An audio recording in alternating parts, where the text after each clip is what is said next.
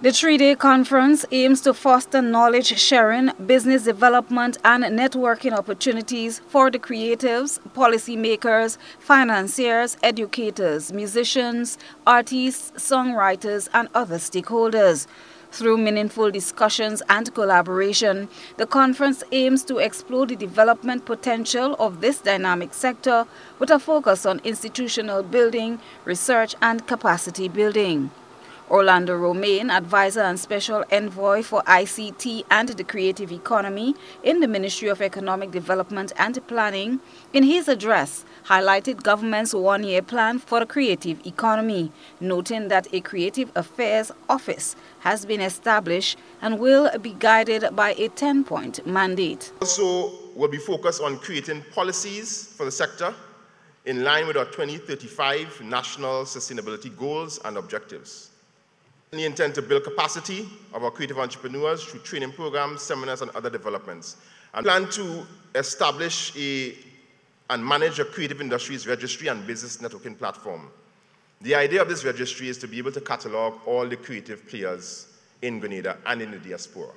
All right? Add on a mentoring component to that business networking platform. We're still in the process of conceptualizing this. Funding is a key part of developing the sector, and we plan to certainly provide more funding opportunities for the creators. Romain delved into what's anticipated from the development of the creative industry. Firstly, we want to create a more resilient economy capable of weathering external economic shocks. I mentioned we want to ensure that we generate high-quality jobs through the creative economy. We want to ensure that we increase our foreign earnings.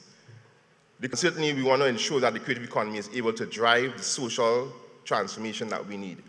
He gave a breakdown on what the creative economy entails, Grenada's position in this sphere, and areas still to be explored. Essentially, it includes 6 key areas: visual arts and craft, audiovisuals and multimedia, books and press, design and creative services, performing arts and celebration, and cultural heritage.